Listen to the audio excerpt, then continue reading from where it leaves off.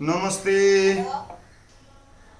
नमस्ते सर। नमस्ते यसरी हो है यसरी नमस्ते नमस्ते नमस्ते ल के छ सबैलाई ठीक छ नि सबैलाई मेदी अनि यो कोरोनाको एउटा लक्षण छ नि कुनै कति ज्वरो आयो भने त्यो पनि लक्षण भनेको छ अरु कोही नबोल मेदीलाई है यो प्रश्न कति ज्वरो भयो भने ल भन त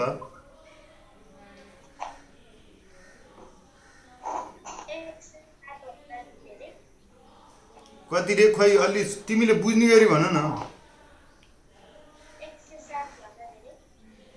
गलत कसलाई आउँछ हात उठाऊ नबोल हात उठाऊ है नबोल कोही को मलाई भन्ने होइन नि त ल निडरले हात उठाए ल निडर सर 103 भन्दा माथि आयो भने गलत कसलाई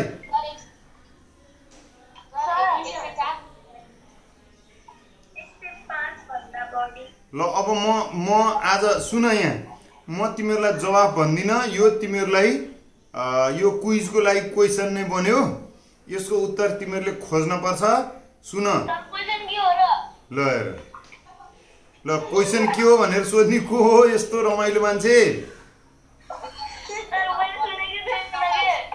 को हो त्यो मैले भनेको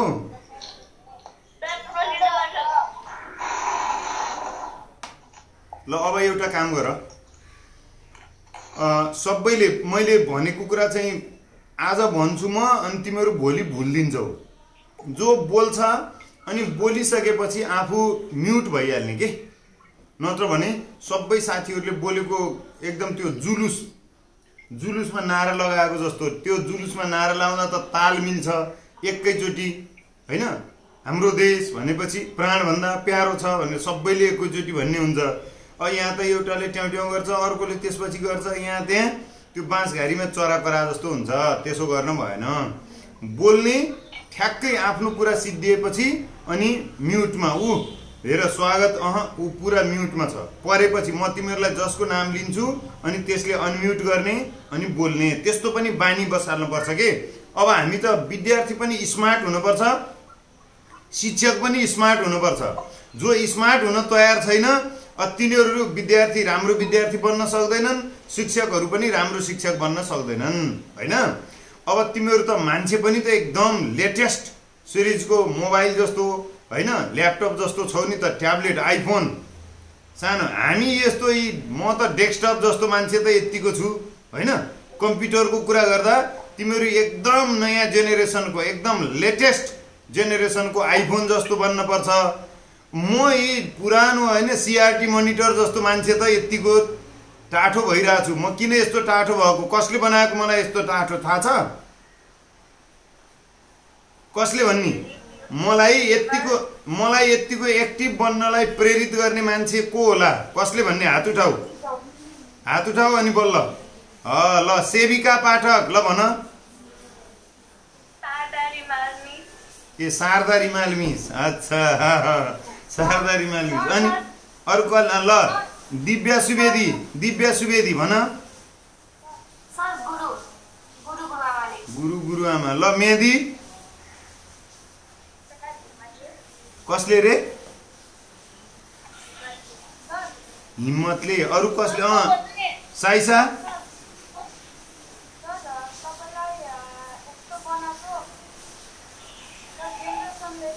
जेनेरेसनले कसले म भन्छु भन्ने होइन के नाम भनिहाल्ने कसले प्रसिद्ध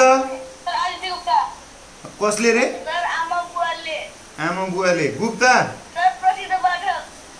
प्रसिद्ध पाठक अनि ल आदित्य गुप्ता खै भन न भन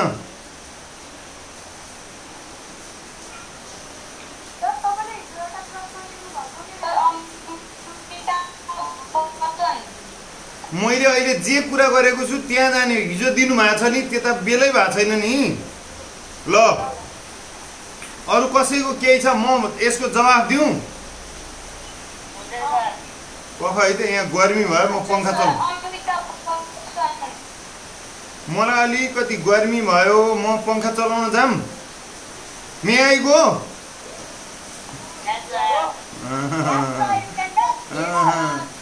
थ्याङ्क यू एकछिन है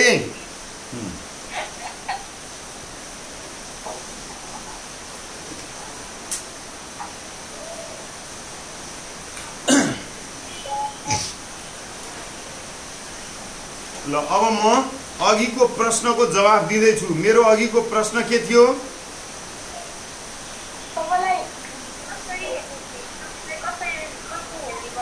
ल पख है त म ल मेरो अघिको प्रश्न के थियो ल भन त कसले भन्ने हजुर ल भन साइसा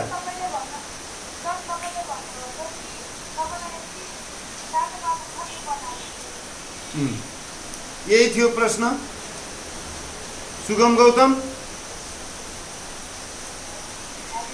कसले हो मलाई यतिको टाठो बनाएको कसले होला अहिले यस्तो स्थितिमा मलाई यति टाठो बन्न यति एक्टिभ बन्न प्रेरित गर्ने मान्छेहरू को होला भेरी गुड ताली बजाऊ सुगमलाई एकपटक ताली सबैले अनम्युट गर अनम्युट यहाँ आवाज आउनु पर्यो तालीको मैले पनि सुन्नु सबैले अनम्युट ताली धन्यवाद धन्यवाद सुगम ल तिमी एकपटक उठ्देऊ साथीहरूको अगाडि उठ्देऊ एकपटक मिल्छ भने यहाँ सुन मैले यो किन धन्यवाद फेरि एकपटक ताली सबैले जब सबैले सम्मान गर्छन् त्यति बेला चाहिँ हामीले सम्मान ग्रहण गर्नको निम्ति उठ्नुपर्छ तिमीहरूले देखा छौ नि कहीँ कार्यक्रमहरू यहाँ त्यहाँ हुँदा कसैले कसैको प्रशंसा गर्यो कसैले सम्मान गर्यो भने त्यति बेला हामी त्यो सम्मानलाई सम्मान गर्नेहरूलाई पनि सम्मान गर्नुपर्छ त्यसलाई एक्सेप्ट गर्ने पनि कला हुनुपर्छ हामीसँग हो त्यो भनेको हामीले उठेर त्यसलाई चाहिँ सहर्ष स्वीकार गर्ने हो ल सुन मेरो प्रश्न के थियो भने यस्तो अप्ठ्यारो स्थितिमा म जतिको बुढो मान्छेलाई यस्तो एकदम तन्देरी मान्छे जस्तो बन्नलाई तागत कहाँबाट मिलेको छ शक्ति कहाँबाट मिलेको छ मलाई कसले प्रेरणा दिएको होला भन्ने मेरो प्रश्न थियो त्यो मलाई यति प्रेरणा दिने मान्छेहरू तिमीहरू हौ विद्यार्थीहरू मेरा प्यारा विद्यार्थीहरू साना मान्छेहरू जो छिट्टै ठुलो असल र सफल मान्छे बन्ने चाहनाका साथ हिँडेका छन् तिनै ससाना मान्छेहरू मलाई यति सक्रिय बनाउन सबैभन्दा बढी योगदान गर्ने मान्छे हुन् त्यसैले तिमीहरूलाई विशेष धन्यवाद छ बधाई पनि छ तिमीहरू कहिले निष्क्रिय हुनु हुँदैन तिमीहरू घरमा छौ अप्ठ्यारो अवस्थामा हामी सबै मान्छे अप्ठ्यारोमा छौँ कोही पनि मान्छे निराश हुनु हुँदैन हामी एकदमै आशावादी हुनुपर्छ हो एकदमै आशावादी हुनुपर्छ अहिले गाह्रो भयो अप्ठ्यारो भयो हाम्रो पढाइ नै भएको छैन यस्तो पढाइ कहिले पनि भएको थिएन नि त हो कि होइन अहिले हामीले जसरी पढिरहेछौँ शिक्षा नभइकन पनि सिक्न परेको छ स्कुल नगइकन पनि सिक्न परेको छ यसरी पनि सिक्न सकिँदो रहेछ नि त जस्तै प्रिय नानी बाबुहरू तिमीहरूलाई थाहा छ हामीले कयौं यस्ता परिवारका मान्छेहरू देखेका छौँ एउटा सानो बच्चा छ हैन 10-8 वर्ष 12 वर्षको बच्चा छ उसका बाबुआमा दुर्घटनामा परेर मारिए त्यो सानो बच्चा छ त्यो बच्चा पनि बाँच्न पर्छ त्यो बच्चा पनि बाँचेको छ त्यो बच्चा पनि समाजमा एकदमै राम्रो व्यक्ति बनेर देखिएको छ जसले जिन्दगीमा सबैभन्दा बढी दुःख पाएका छन् ती मान्छेहरूले मात्रै अरूलाई सुखी बनाउनको निम्ति सहयोग गर्न सक्छन् मैले भनेको चिज मैले जे बोलेको छु त्यो अलि तिमीहरूले ध्यान दिएर अरू निडर तिमी चाहिँ भएन यस्तो तरिका तिमी खाली आँखा झिम्क्याएको जसरी नै शरीरै चलिरहेछ तिम्रो एकदम ध्यान दिएर सबैले आफू म्युटमा बस्ने अनि त्यसपछि मेरो कुरा सुन्ने जसले जीवनमा धेरै भन्दा धेरै अप्ठ्याराहरू असजिलाहरूको सामना गर्न परेको छ ती अप्ठ्यारा असजिला चीजहरूसँग जुझ्नु परेको छ तिनीहरू नै सजिलोसँग जीवनको बाटोमा हिँड्न सक्छन् तिनीहरूले नै आफूभन्दा अप्ठ्यारोमा बाँचेका मान्छेहरूलाई सहयोग गर्न सक्छन् तिमीहरूलाई थाहा छ नि एउटा प्रश्न कसलाई भने ल भन कसलाई सोधौँ?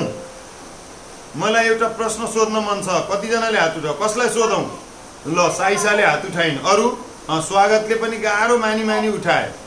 स्वागत श्रेष्ठ, यस्तो गाह्रो मान्नु हुँदैन हो।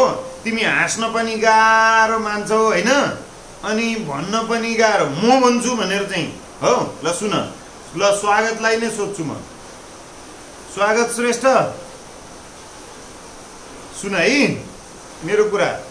कुनै अब जस्तै म्याथमेटिक्समा, गणितमा जसले बढी अभ्यास गर्छ, एक्सर्साइज गर्छ, त्यो मान्छेले सजिलोसँग प्रब्लमहरू सल्भ गर्न सक्छ कि अभ्यास नै नगर्ने मान्छेले सक्छ होला? तिमी भन। स्वागत, तिम्रो यसै आवाज सानो छ, यहाँ त तिमीले त्यो बोल्ने चिजै पुर्याउन सकेनौ। अलि बेसरी भन। हो, अभ्यास गर्ने मान्छेले। ल हेर, जसले एकछिनको लागि तिमीहरूलाई भन, म्याथमेटिक्समा तिमीहरूले सिम्पल इन्ट्रेस्ट पढ्नुपर्छ। इन्ट्रेस्ट पढ्नुपर्छ, सिपी एन्ड एसपी पढ्नुपर्छ, प्रॉफिट एन्ड लस पढ्नुपर्छ।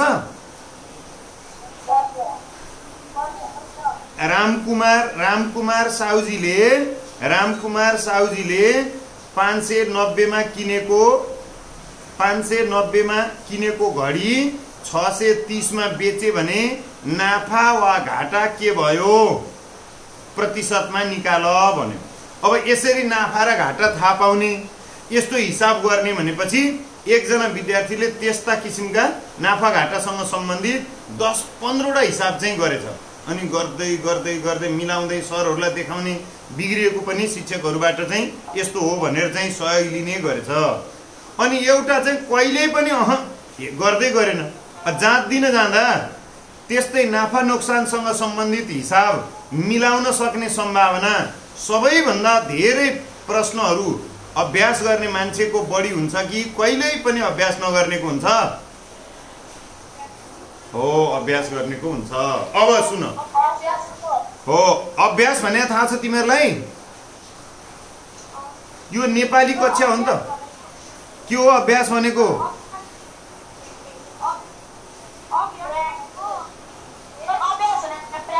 हो, प्र्याक्टिस हो, प्रयास हो हैन, सामना गर्ने कुरा हो, जुझ्ने कुरा हो। विभिन्न स्थितिमा त्यसको अर्थ पनि थोर बहुत फरक हुन्छ। सुन, त्यस्तै जसले अप्ठ्यारोसँग लड्नको निम्ति अभ्यास बढी गरेको छ, त्यही चाहिँ अप्ठ्यारोसँग डराउँदैन।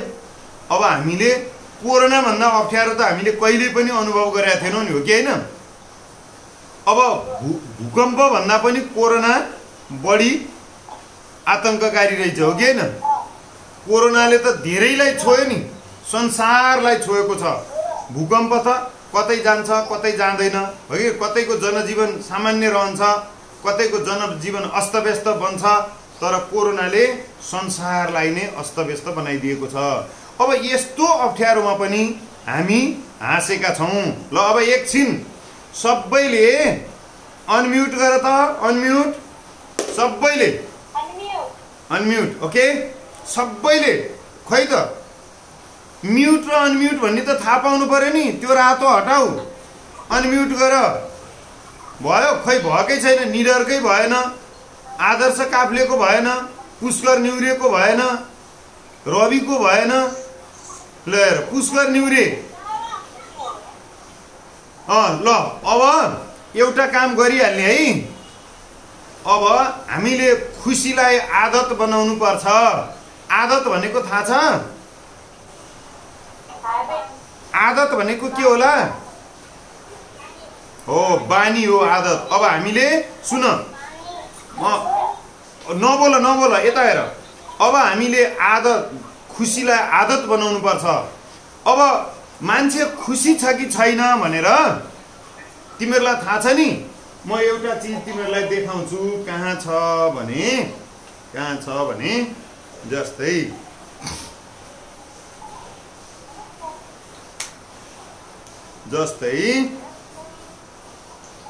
म तिमीहरूलाई मैले एउटा चिज देखाएँ तिमीहरूलाई। यो डिभाइस देख्यौ?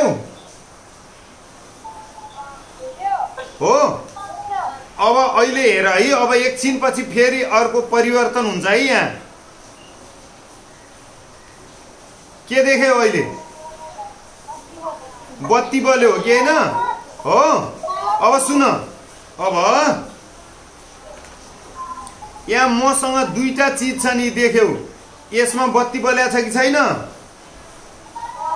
यसमा छैन। हो, यो इन्डिकेटर हो कि होइन? यो सङ्केत हो, यसले सङ्केत दियो अब यो चार्ज छ यसमा भन्ने कुरा, यो अन भयो भन्ने। त्यस्तै अब मान्छेले खुसी चाहिँ अन गर्ने कुरा के होला? कसरी चाहिँ मान्छे खुसी छ कि दुखी छ भनेर यसो हेर्दा यो मान्छे खुसी छ, यो मान्छे दुखी छ अथवा यो बेखुस छ भन्ने कसरी थाहा पाइन्छ होला?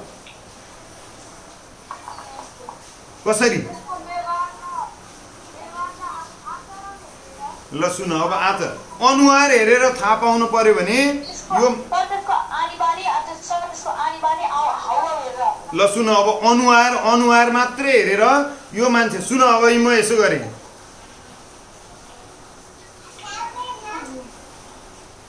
अब यो एकदम खुसी मुड, यो मान्छे एकदम खुसी रहेछ भन्ने हुन्छ? के हुन्छ? दुखी छ, केही समस्या छ भन्ने हुन्छ हो कि होइन? अब के हुन्छ? अब मान्छेले खुसी सार्वजनिक गर्ने ठाउँ के रहेछ? अनुहार होइन? अनुहार हेरेपछि अनुहार एउटा नोटिस बोर्ड जस्तो हो। हाम्रो स्कुलमा नोटिस बोर्ड हुन्छ, नयाँ चिजहरू त्यहाँबाट के हो त्यहाँबाट आउँछ। त्यस्तै मान्छेको पनि यो अनुहारबाट उसको अन्तर्मनका सूचनाहरू बाहिर आउँछन्। अब खुसीलाई सार्वजनिक गरेको कसरी थाहा पाइन्छ भने जब अनुहारमा हाँसो देखिन्छ, मुस्कान देखिन्छ, मुस्कुराहट देखिन्छ। अब मान्छे कि चाहिँ त जाँच पास भएको छ, कि खेलाडी रहेछ भने खेलमा राम्रो गरेछ होइन? त्यसैले अब एकपटक मैले अघि नै भनेको छु, अब हामीले खुसीलाई आदत बनाउनु पर्यो।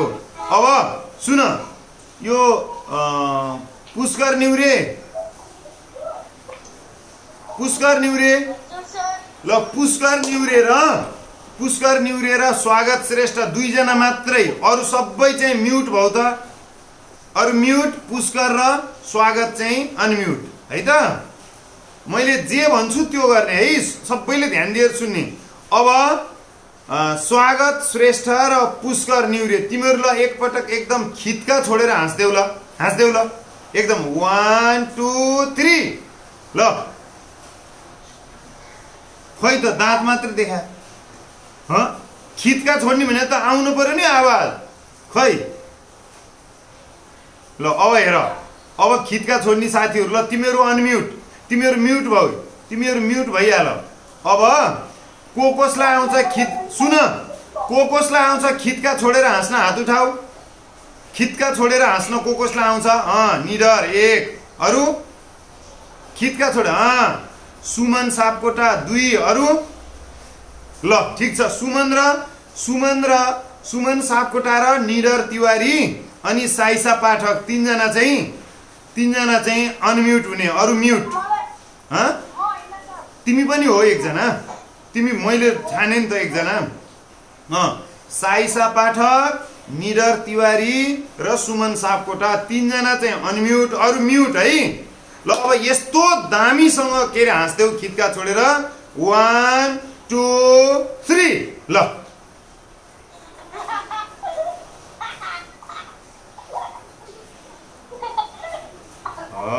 धन्यवाद, ताली बजाऊ सबैले, ताली एकपटक यो साथीहरूलाई, सबैले ताली। ल धन्यवाद, देख्यौ स्वागत पुष्कर र स्वागतले को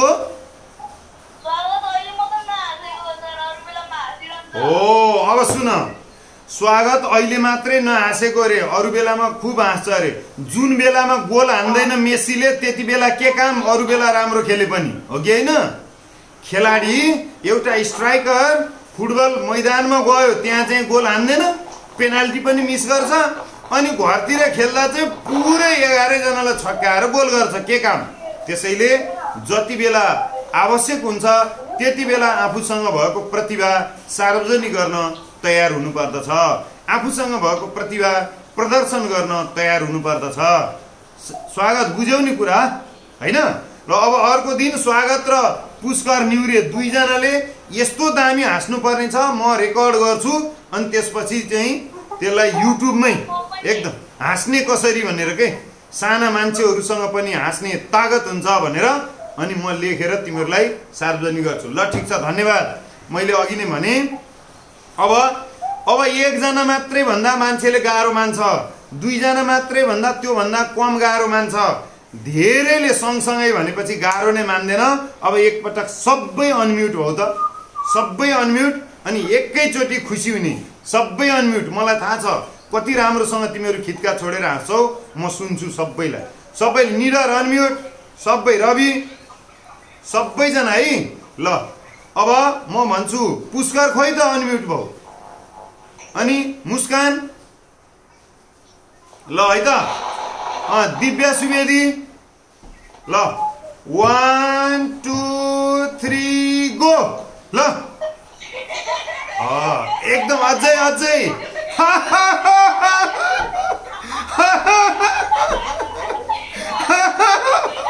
हो ल धन्यवाद।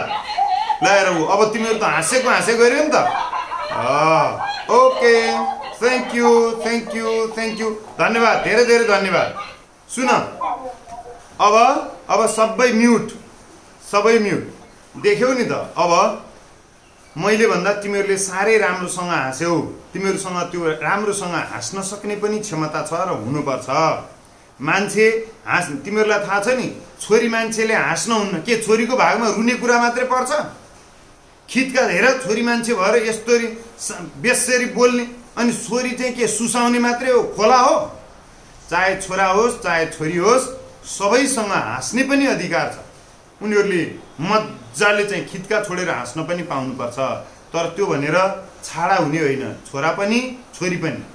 हामी अब तिमीहरू ठुलो मान्छे बनिसकेपछि, तिमीहरू अभिभावक बनिसकेपछि लिङ्गको आधारमा, जातको आधारमा, क्षेत्रको आधारमा, रङ्गको आधारमा कसैप्रति भेदभाव गर्ने छैनौ। मलाई त्यसमा विश्वास छ। कि गर्छौ? गर्ने कि नगर्ने भेदभाव? नगर्ने, भेदभाव गर्न हुँदैन। अहिलेदेखि नै यो दिमाग तिमीहरूले अहिले घरमा पनि गर्नुपर्छ। अनि सुन है, अब यो अप्ठ्यारो स्थितिमा साना मान्छेहरूले घरमा भएका सबैभन्दा ज्येष्ठ नागरिकहरू, बुढाबुढी, हजुरबुवा हजुरआमाहरूलाई तिमीहरूले माया गरेका छौ कि छैनौ? यो चाहिँ अलि ध्यान दिनु पर्यो है। म ती बुढाबुढी मेरो आमा पनि हुनुहुन्न, मेरो बुवा पनि हुनुहुन्न। सुन, आमा बुवा भनेका कति महत्त्वपूर्ण विषय हुन्, कति महत्त्वपूर्ण विषय हुन् थाहा हुन्छ तिमीहरूलाई। बाबुआमा नभएकालाई अहिले मेरो आमा मेरी आमा हुने हुन्, मेरा बाउ हुँदा हुन्। मलाई पनि त आफूलाई परेको अप्ठ्यारो भन्ने मान्छे हुन्थ्यो। आफ्ना अनुभवहरू, आफूले भोगेका कुराहरू आमा बुवालाई सुनाउन पाइन्थ्यो। मलाई दुःख पर्दा चित्त दुखाउने मान्छेहरू, दुखी हुने मान्छेहरू दुईजना थपिन्थे। अहिले मसँग मेरा बाबुआमाहरू छैनन्। प्रिय बाबु नानीहरू, तिमीहरूको घरमा तिमीहरूका बुवा आमाहरू हुनुहुन्छ, कसैको नहुन पनि सक्नुहुन्छ। हामी तिमीहरूको साथमा छौँ। गाह्रो मान्न भएन, जे त घुमिसक्यो, अब जे छ त्यसलाई बचाउने हो। अब तिमीहरूको घरको हजुरबाउ हजुरआमाहरूलाई माया गरेका छौ कि छैनौ भन्ने कुरा म एउटा तिमीहरूसँग मेरो रिक्वेस्ट छ है, ती बुढा मान्छेहरूको पक्षमा। सुन, एउटा घरमा तिमीले भनेर, तिम्रो सानो मान्छेले भनेर पनि को यो क्यार कुरकुर नगर। रितिसा म्युटमा, सबै म्युटमा हुने भनेको भुलिहाल्छौ। तिमीहरूलाई थाहा छ नि, ती मान्छेहरूको नम्बर कम आउँछ, ती मान्छेहरूको ग्रेड कमजोर हुन्छ। जो आज भन्यो भोलि त्यो भुलिहाल्छौ। अघि भर्खरै भने मैले, जो बोल्छौ बोलिसकेपछि अनि कुरा सिद्धिएपछि म्युटमा बस भने, होइन? सुन, अब एउटा सानो मान्छेले चाह्यो भने कति ठुलो परिवर्तन ल्याइदिन सक्छ परिवारमा। एउटा सानो घटना भन्छु, अनि तिमीहरूले एउटा घरमा को यो न्यार गुरगुर गरेको भएन यो। सुन, एउटा घरमा बुढी हजुरआमा हुनुहुँदो रहेछ अनि त्यसपछि एउटा नाति अनि त्यो नातिका बाबुआमा ती बुढी माउका छोरा बुहारी। अनि सुन तिमीहरूको घरमा त पक्कै यस्तो छैन यो कथामा जस्तो। अनि त्यो नातिको आमाले त्यो नातिको हजुरआमालाई साह्रै हेला गर्दिरहेछिन्। ती बुढी मान्छे 80-85 वर्षकी बुढी माउ, राम्रोसँग आँखा नदेख्ने, राम्रोसँग चबाउन नसक्ने, आफ्नो बिस्तारा मिलाउन नसक्ने अनि शौचालयमा जान नसक्ने त्यस्तो हालतकी बुढी मान्छे रहेछिन्। तर त्यो घरकी बुहारीले ती बुढी मान्छेलाई साह्रै हेला गर्दिरहेछिन्। एक दिन के भएछ, ए बुहारी मलाई साह्रै जाडो भयो, एक गिलास तातो पानी ल्याउन भनेर चाहिँ बुढी माउले सकी नसकी बुहारीसँग माग गरिछन्। अनि बुहारीले फ्रिजबाट चिसो पानी ल्याएर बुढी माउलाई दिएछन्। जाडो भयो, मलाई गाह्रो भयो, तातो पानी ल्याऊ भनेर भन्दा चिसो पानी दिने मान्छे असल हो कि खराब हो तिमीहरू नबोल, दिमागमा राखिरहौ। अनि त्यसपछि घरमा गर्मीको बेला रहेछ, सबै मान्छे झुल ओढेर सुत्ने। ती बिचरा बुढी माउलाई त्यत्तिकै नाङ्गै बुङ्गै बाहिर फ्याँकिने, पंखा पनि छैन, झुल पनि छैन, लामखुट्टेले टोक्दो रहेछ। अनि एक दिन खान भनेर सबै बसे, बुढी माउलाई चाहिँ एकदम त्यो निस्तो भात दिने, दाल मात्रै र अलिकति भात मात्रै बुकुल्टो गरेर खान पनि नपाउने स्थिति हैन, दाल पनि त्यो भात मुछिने जति नदिने। अनि आफू चाहिँ सबै त्यो नातिलाई गिलास भरि दुध, आफूले पनि दुध, श्रीमानलाई पनि दुध, राम्रोसँग खाने दाल भात तरकारी। ती बुढी माउ उनलाई चाहिँ एकदमै तेस्रो दर्जा तल्लो दर्जाको व्यवहार गर्दिरहेछन्।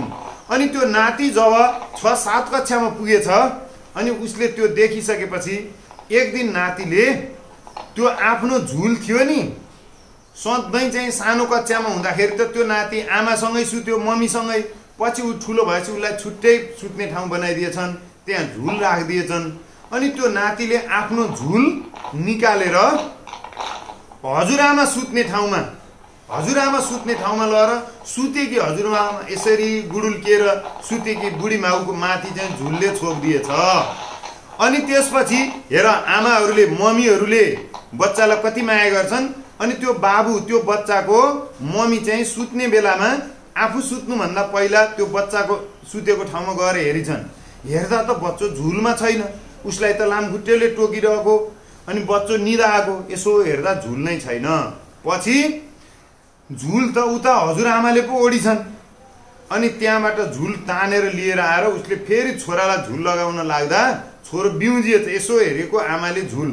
अनि त्यसपछि उसले के भने मम्मी मलाई झुल चाहिँदैन, मेरो बाबाको पनि आमा हो हजुरआमा, उहाँलाई कति लामखुट्टेले टोकेको छ, त्यस्तो बुढी मान्छे, उहाँलाई चाहिँ झुल छैन, मलाई किन चाहियो? जहिलेसम्म हजुरआमालाई झुल हुँदैन तबसम्म म झुलभित्र सुत्दिनँ भनेछ। अनि आमाले गाली, त बाटो हुन्छ गोरु भनेर के गाली गर्नुभयो। तर उसले कुनै हालतमा, आमाले झुल टाङ्दिनु भयो तर खाटको तल सुत्यो गुन्द्रीमा।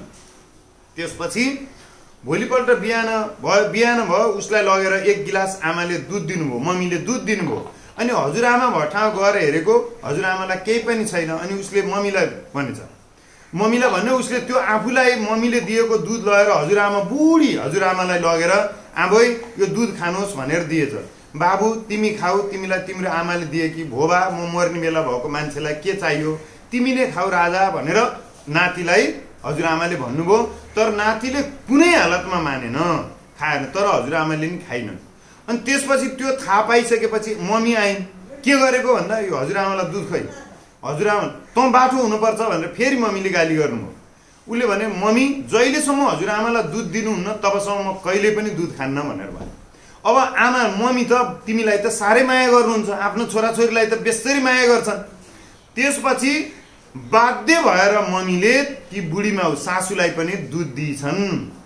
त्यो दिनदेखि त्यो परिवारमा ती बुढी हजुरआमैले सुत्ने बेलामा झुल पनि पाइन्, खाने बेलामा दुध पनि पाइन्। प्रिय बाबु नानीहरू, हाम्रो घर परिवारमा पनि जानेर नजानेर त्यस्ता देवी देवता जस्ता बुढा बुढी मान्छेहरू अपमानित भएका हुन सक्छन्। तिमीहरूले हेर्ने र तिनीहरूको अधिकार जहिलेसम्म उनीहरूले पाउँदैनन् तबसम्म त्यो उपयोग नगर्ने, त्यस्तो बन्नुपर्छ। मेरो कुरा बुझ्यौ कि बुझेनौ? बुझ्यौ? हो, यहाँ सुन। अब एकपटक सबै अनम्युट भौ त। म एउटा कुरा भन्छु, मेरो कुरा सुन्यौ होइन? तिमीहरूलाई धर्म गर्न मन छ कि छैन? हो, त्यही हो धर्म। धर्म गर्न मन छ भने तिमीहरूले आजदेखि नै धर्म गर्नुपर्छ। घरमा भएका सबैभन्दा बुढाबुढी मान्छेहरूले पहिलो प्राथमिकतामा हाम्रो सेवा र सुविधा पाउनुपर्छ। साना मान्छेहरूले अनि त्यसपछि एकदम बुढाबुढी ज्येष्ठ नागरिकहरूले सबैभन्दा धेरै माया, सम्मान, स्नेह र सुरक्षा पाउनुपर्छ। प्रिय साना बाबु नानीहरू, तिमीहरू अहिले त आफै पनि साना छौ, तर अहिलेदेखि नै म ठुलो भएपछि म विचार पनि ठुलो भएको मान्छे हुन्छु। म समाजका कमजोर मान्छेहरूको लागि, परिवारका सबैभन्दा कमजोर मान्छेहरूको लागि मेरो तर्फबाट के सकिन्छ त्यो सधैँ सहयोग गर्ने खालको बन्छु भन्ने तिमीहरूले विचार लिनु पर्दछ। मैले अहिले यति कुरा भने। अब मैले के प्रश्न दिएको थिएँ?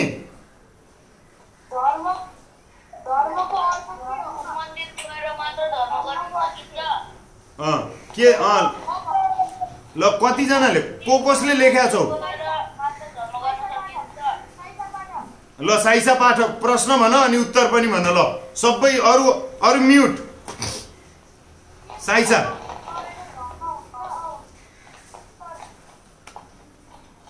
बेसरी भन है, एकदम आवाज ठुलो।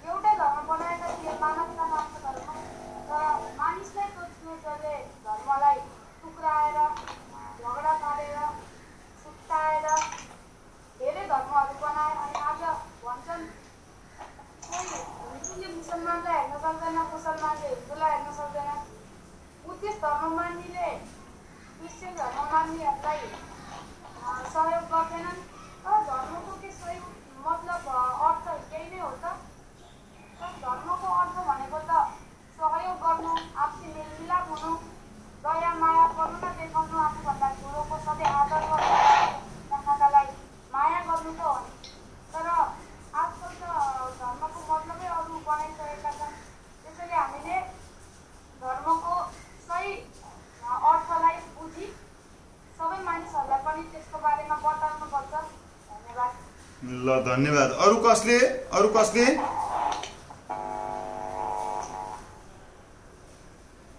जसले म भन्छु भन्ने सोच राख्दैन तिनीहरूले चाहिँ जीवनमा त्यति धेरै राम्रो गर्न सक्दैनन्।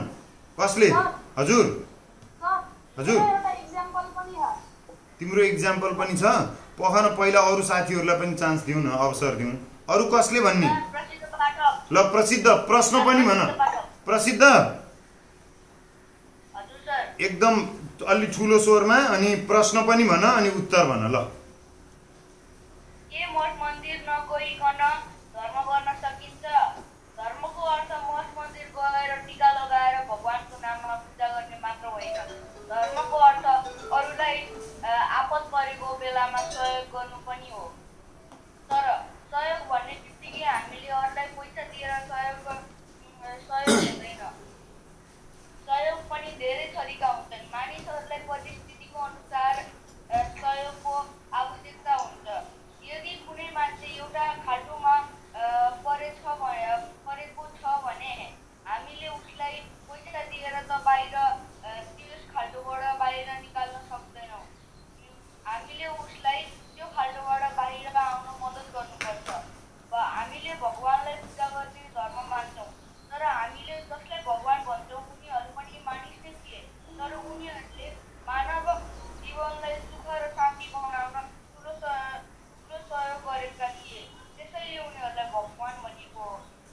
यसरी हामीले अरूलाई सहयोग गरेर पनि धर्म गर्न सक्छौँ।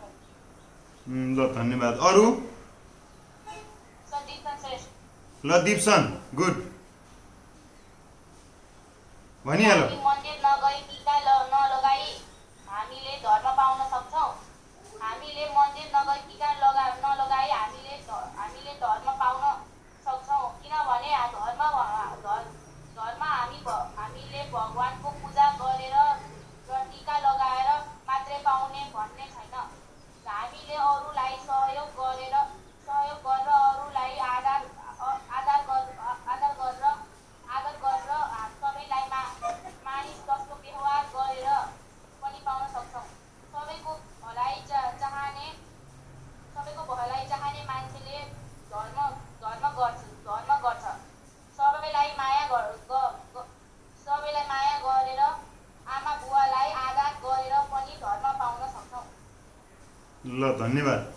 सुन अब एकैछिनमा ल ठिक छ ल एक्जाम्पल भनौँ पख न सेविकालाई भन्न देऊ सेविका ल सर म डाइरेक्ट एन्सर भन्दैन भन्देऊ ल भन एकदम ठुलो स्वरमा भन ल आजकलको समयमा वृद्धाश्रमहरू खुलेका छन् तपाईँले अहिले पनि जस्तै इक्जाम्पल दिनुभयो अहिले आमा बुवाहरूले राम्ररी आफ्नो हक पाउन सक्नुभएका छैन हामीले आफ्नो कर्तव्य पालना गरेनौँ किनकि आफ्नो देशमा वृद्धाश्रम खोलेर आफ्नो आमा आफैले जुन आमाले हामीले आफूले जन्माएर अर्को ठाउँमा राख्छ त्यो त्यसलाई धर्म भन्न सक्दैनौँ मन्दिरहरूमा पुगेर पूजा गरेर टिका लगाएर भन्दैन किनकि हाम्रो कर्म नै त्यो धर्म हो ल धन्यवाद सुन मेरो कुरा सुन अब एकैछिनमा फेरि तिमीहरू चाहिँ रिजोइन गर्नुपर्छ है मिटिङमा है यो हजुर को हो म भने के हो निडर के गर्नु पर्यो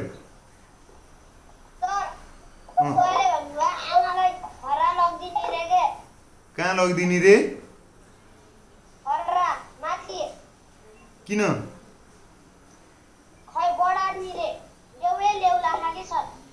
अनि तिमी क्लास छोडेर जाने ल पुर्याएर आऊ नि त ल ठिक छ जाऊ त जाऊ अब सुन तिमीहरू सबैले बडो राम्रोसँग आफ्नो कुराहरू राखेका छौ सुन हामीले यो लकडाउनको बीचमै यो कोरोनाले हामीलाई दुःख दिएको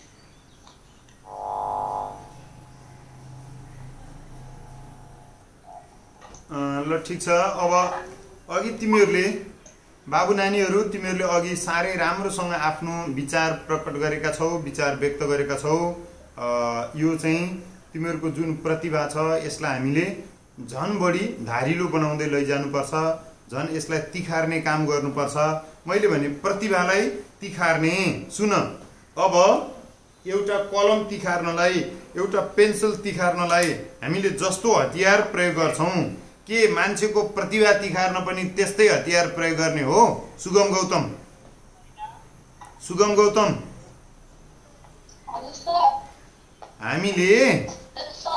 हामीले एउटा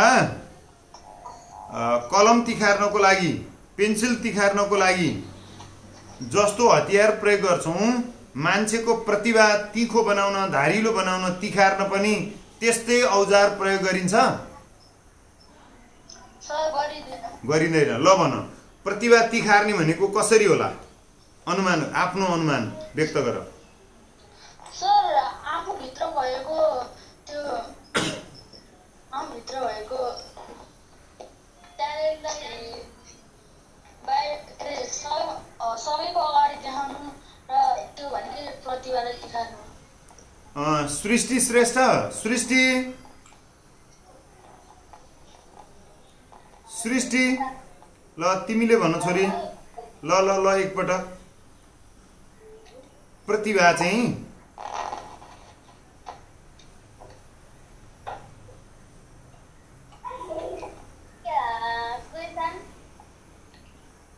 ल भयो, अब म त्यो सोध्दिनँ। अघि त्यत्रो अरू सबै साथीलाई सोधेको प्रश्न तिमीलाई पनि त हो नि। अहिलेसम्म तिमी के गरेर बस्यौ त? ल तिमीले एउटा अवसर गुमायौ। अब यस्तो भएन, मैले एकजना मान्छे मात्रैलाई बाबु तिम्रो नाम के हो भनेर सोधेँ, हो त्यो उसँग मात्रै सम्बन्धित भयो। नत्र त अहिले मैले अघि नै सोधेको थिएँ, दिप्सन के थियो मेरो प्रश्न बाबु? अब दिप्सनले आफू अनम्युट नभइकन बोलिरहेछ, त्यो कामै लागेन।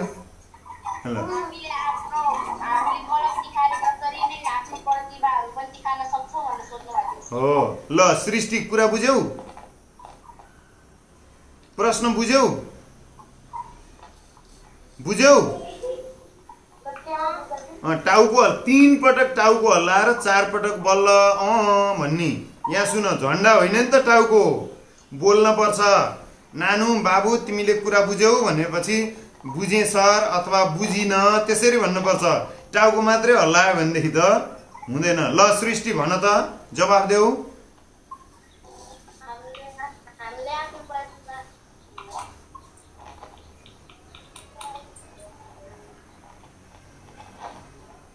हामीले आफ्नो प्रतिभा के त? मेहन्दीले तन्कायो त शरीर। मेहन्दी ल आफ्नो प्रतिभा तिखार्न के गर्नुपर्छ भन ल। अब त्यसपछि सीमान्त पाठकको पालो, तयार भएर बस्ने है सीमान्त।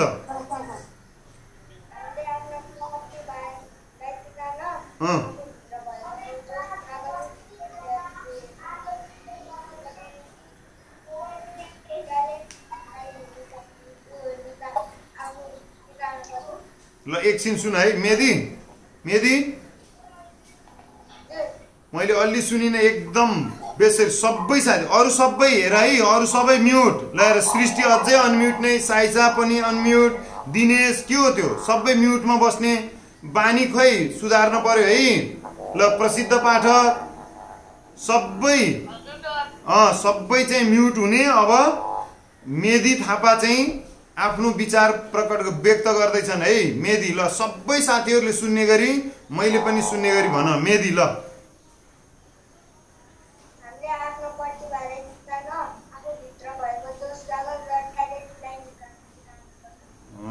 ल धन्यवाद।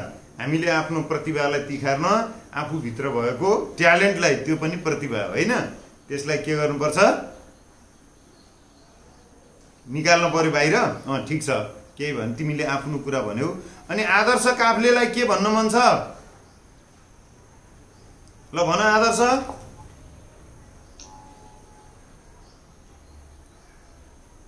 आदर्श ल तिमी बस। ल सीमान्त पाठक, सीमान्त पाठक,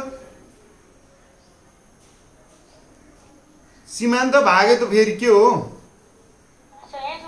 ल भन अब तिमीले। Net problem.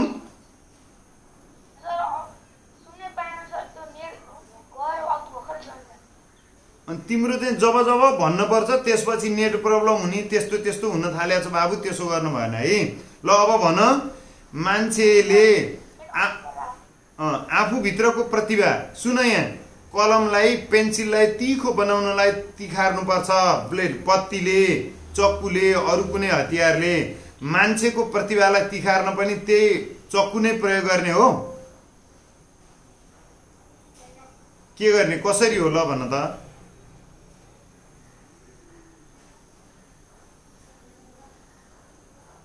कसै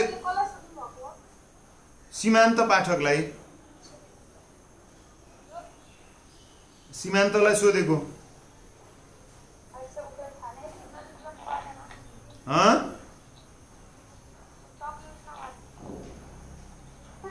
के भन्यो रे पुष्कर उसले?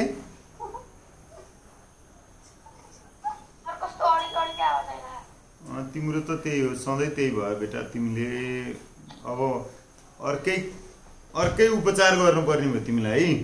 विनय मुक्तान, विनय मुक्तान,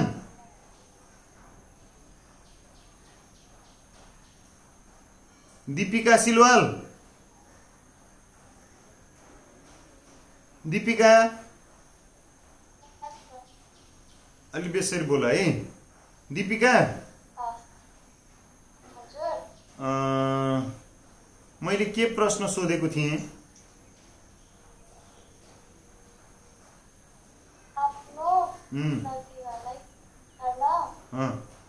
के गर्नुपर्छ हैन हो ल ठिक छ के गर्नुपर्छ त प्रतिभा तिखार्नु भन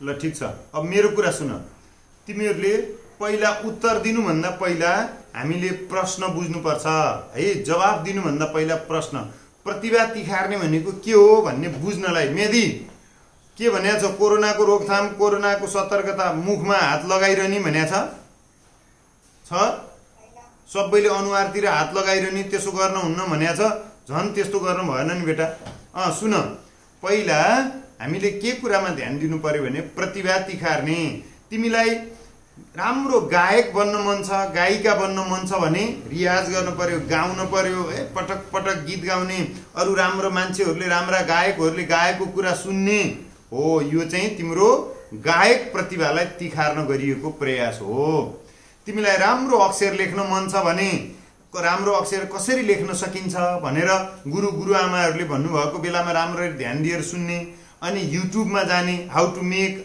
आवर ह्यान्डराइटिङ फाइन ब्युटिफुल भन्ने खोज्ने त्यहाँ भसक्कै भर्र क्लिपहरू निस्किन्छन् युट्युबमा अनि त्यो अनुसार कलम चलाउने त्यहाँ भने अनुसार लेख्ने अब हाम्रो लेखाइको प्रतिभा तिखारिन्छ त्यसरी हो राम्रो अक्षर बन्छ अनि कसरी बोल्ने एउटा सफल वक्ता कसरी बन्न सकिन्छ वाद विवादमा कसरी भाग लिने वक्तित्व कलामा कसरी भाग लिने भोलि यो देशको एकदम असल नेता बन्न पर्ने छ कसरी सबै जनताको मन जित्ने गरी बोल्ने त्यसको बारेमा पनि राम्रा राम्रा बोल्ने वक्ताहरूको बोल्ने तरिका हेर्ने हैन पढ्ने सुन्ने अभिनय गर्ने हैन आफ्नो घरको के रे मम्मीले दिदीले कपाल कोर्ने ठुलो ऐना आफूले पनि हेर्ने ऐनाको नजिकमा गएर कार्यक्रमका सभाध्यक्षज्यू निर्णायक मण्डल मेरा प्यारा साथीहरू यसरी भनेर चाहिँ आफैले आफूलाई हेर्ने ऐनामा हो यो वक्ताको प्रतिभा तिखार्ने तरिका हो यसरी अभ्यास गरेर जे बन्न चाहने हो जस्तो क्षमता विकास गर्न पर्ने हो त्यही क्षमतासँग सम्बन्धित गतिविधि गरेर अभ्यास गरेर पढेर सुनेर सिक्ने र सिक्ने तौर तरिका नै प्रतिभा तिखार्ने तरिका हो यसलाई अब यसरी चाहिँ नङ काटे जसरी नङ कट लगाइदिने हैन पेन्सिल तिखारे जसरी चक्कुले ब्लेडले सार्पनरले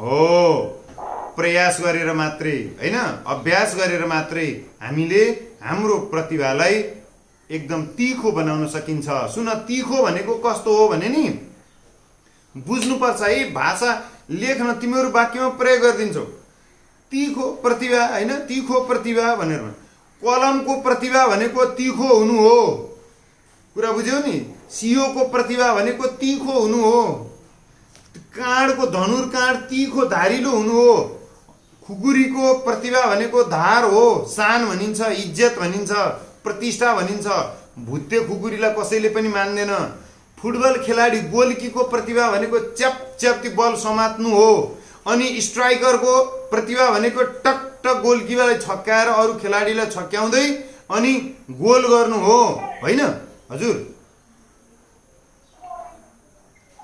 त्यसैले अब तिमीहरू अहिले चाहिँ विद्यार्थी हौ विद्यार्थीको प्रतिभा कसरी तीखो बनाउने त भन्दा ध्यान दिएर सुन्ने हैन अनि आएका दिएका अभ्यासहरू गर्ने गृह कार्य गर्ने आफूले नबुझेको कुरा टिप्ने आफूले टिपेको कुरा आफूभन्दा जान्ने मान्छेसँग सोध्ने अनि आफूभन्दा जान्ने मान्छेले भनिरहेको बेलामा ध्यान दिएर सुन्ने अब मैले यहाँ यति धेरै कुराहरू गरिरहेको छु यहाँ केही मान्छे उ निडर के भन्यो सर म झाडु लिएर छतमा जाम भनिरहेको छु हैन ल अहिले फेरि निडर आइसक्यो हो कि हैन त्यसैले सबैले प्रतिभा तिखार्ने भनेको आफ्नो क्षेत्रमा इमानदार बनेर काम गर्ने हो अब प्रिय नानी बाबुहरू तिमीहरूको प्रतिभा तिखार्ने हामी शिक्षकहरूले इमानदार बनेर तिमीहरूलाई सिकाउने हो तिमीहरू चाहिँ इमान्दार बनेर हामीले सिकाएका कुराहरू सिक्ने हो। यसरी मात्रै हामीले हाम्रा साना मान्छेहरूको प्रतिभालाई तीखो बनाउन सक्छौं। हाम्रा साना मान्छेहरूको प्रतिभालाई सबैले मन पराउने खालको बनाउन सक्छौं। यसरी हामी हाम्रो प्रतिभा निर्माण गर्ने काममा लाग्ने हो। पढ्ने भनेको प्रतिभा तिखार्ने काम हो। सिक्ने भनेको प्रतिभा तिखार्ने काम हो। हामीले अस्ति हिजो छलफल गरेका थियौं परिचय कविताको। अब यो परिचय विद्यार्थीको परिचय। विद्यार्थी को हुन्, विद्यार्थीले गर्ने काम के हो, विद्यार्थीले के गर्नुहुन्छ, उनीहरूले के गर्न हुँदैन, यस्ता चीजहरू विद्यार्थीको परिचय भित्र समेट्नु पर्छ।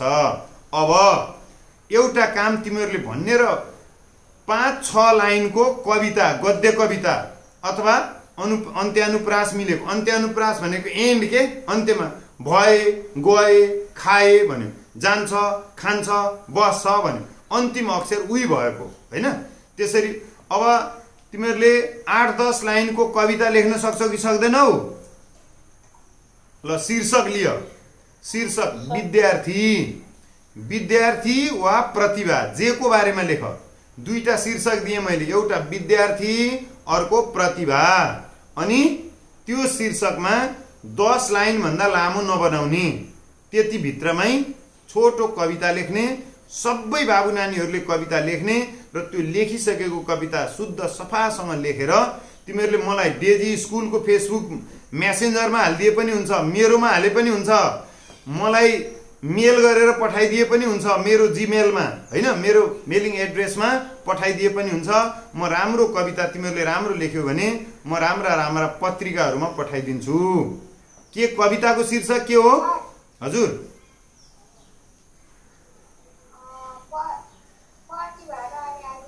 एउटा शीर्षक प्रतिभा, अर्को विद्यार्थी। यी दुईटा मध्ये एउटा शीर्षकमा लेख्ने है। विद्यार्थी शीर्षकमा लेखे पनि भयो, प्रतिभा शीर्षकमा लेखे पनि भयो। अब त्यसपछि हामी भोलि चाहिँ अरु कुरा के गर्छौं भने यो परिचय जुन कविता थियो नि, यो परिचय कविताको तिमीहरूले तल शब्द भण्डारमा 7, 8, 9, 10, 11, 12, 13 सम्म, 7 देखि 13 सम्म जे कुराहरू छन् त्यो राम्रोसँग पढ्ने। भोलि म त्यसको बारेमा पनि छलफल गर्छु। हुन्छ कि हुँदैन? ल अब म मेरो चाहिँ कक्षा 5 का बाबु नानीहरूसँग, कक्षा 5 का भाइ बहिनीहरू कुरेर बसेका छन्। म अब क्लास 5 मा जान्छु। तिमीहरूलाई अब को आउँछ? कुन पिरियड हो तिमीहरूको? के हो अब? के म्याथ हो? ल त है त, ओके बाई। ल सर बुक त